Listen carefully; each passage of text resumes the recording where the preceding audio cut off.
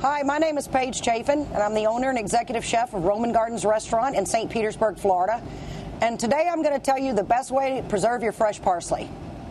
Keeping parsley fresh is as easy as 1, 2, 3.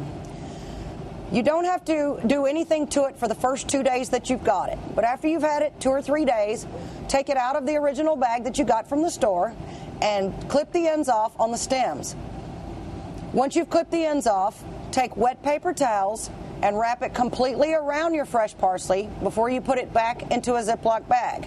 But always remember to leave the bag open at the top.